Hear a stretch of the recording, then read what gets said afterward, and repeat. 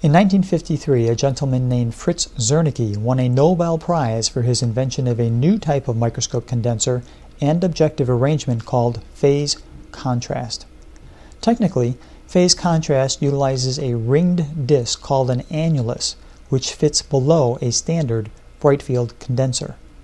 This ring, or annulus, is put into alignment with an optically matched ring that has been etched onto the inside lens of the magnification objective, which sits above the slide. When the light coming from the condenser in this ring-like manner hits the ring etched into the objective above, there is a phase shift that occurs in the light, and invisible particles become visible. Where dark field highlights the specimen against a black dark field and the specimen is essentially black and white, phase contrast highlights the specimen against a gray field and the specimen has a range of not just black and white, but it includes shades in between. This lighting ability often pulls out a higher level of cell definition and in many cases illustrates clearer cell morphology. Through its shading ability, it can distinguish features of some cell walls that are indistinguishable using dark field alone. While high-quality phase contrast does have its advantages, dark field has some of its own, particularly when viewing the tiniest particles in a specimen, as these particles that are reflecting light against a dark background really jump out to the viewer. Using both phase contrast and dark field requires proper condenser adjustment, and if improperly adjusted, you will not get proper image quality.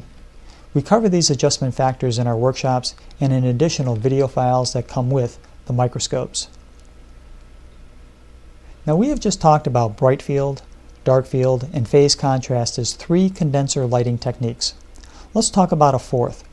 Along the time of Zernike's Nobel Prize award for phase contrast, a man named Nomarski developed another method of contrast microscopy, which offers a three-dimensional perspective. This aptly illustrates the dimensionality of a specimen. This technique is called Nomarski DIC, which means differential interference contrast. Slight variations of this technique can be accomplished as shown here using standard condensers configured for the technique.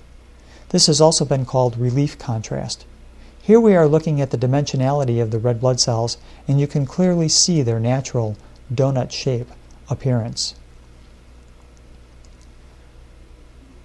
We have just reviewed 4 different operational modes which a properly configured microscope can easily accomplish. We reviewed a standard Abbey condenser that can do some of these things by simply snapping the appropriate tool in place for the type of light you require, like popping in a phase annulus for phase contrast, or a dark field stop for dark field. But wouldn't it be nice if we could just press a button and we could shift from bright field to dark field to phase contrast, then relief contrast, and back again to dark field if you wanted to? Well, you can, sort of. We do it with a universal condenser. This is a standard Abbey condenser to which has been added a turret that easily rotates and gives us bright field, dark field, phase, and relief contrast simply by rotating the turret to the appropriate spot. This offers optimum flexibility. Just like a standard bright field condenser, the turret condenser fits below the stage and fits into the condenser holder. You will note that with the wider turret in place, it is sometimes more difficult to get to the set screw with your fingers, so these condensers come with an extension tool that make the set screw easy to reach. With our condenser seated properly and in place, it is time to move our attention to the microscope objectives, which are screwed into position in a rotating turret above the stage. This turret, due to its proximity to your nose when you are looking into the microscope, is called the nose piece turret. The objectives contain the optical lenses that give you the ultimate magnification factors that the microscope can offer. Above the objective turret sits the eyepiece head assembly, which holds the eyepiece oculars. These are the lenses that you look through to see your specimen. How much magnification you see is a function of your objective and ocular. Your objective power multiplied by your ocular power gives you the magnification. If you have a 40x objective in place and 10x oculars, you have 400 times magnification viewing through the eyepiece. With a 100x objective, you would have 1000 times magnification. When you look at the barrel of a microscope objective, you will see the magnification or X factor printed along with some other notations. You might see the designation of pH1, pH2, or pH3. This would mean that it is a phase contrast objective, and you would need to rotate your turret condenser to the appropriate pH number, which matches the pH number on the objective in order to get a proper focus and phase alignment. You will see another number following the magnification factor, and the line might read something like 40x/0.65 or 100x/1.25. The second number refers to the numerical aperture of the lens. It's a bit complicated to explain, but basically it's a reference to the resolving power of the objective, or in other words, how much resolution is the objective capable of giving you. In microscopy, resolution means information.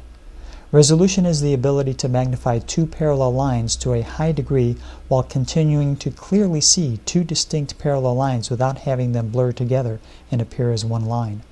The higher the numerical aperture of an objective, the more expensive it becomes. In practical terms, the maximum amount of magnification that an optical microscope such as these can give you, with optimum resolution, is about 1,500 times. This would be a microscope with 15x eyepieces and a 100x objective having a 1.5 numerical aperture. It's the 1.5 written on the side of the objective that tells you that you could theoretically use a 15x eyepiece and get all of the resolution the objective is able to give. If the numerical aperture was 1.25 on a 100x objective, then that basically tells you that you could go up to a 12.5x ocular and obtain all of the resolution the objective can give.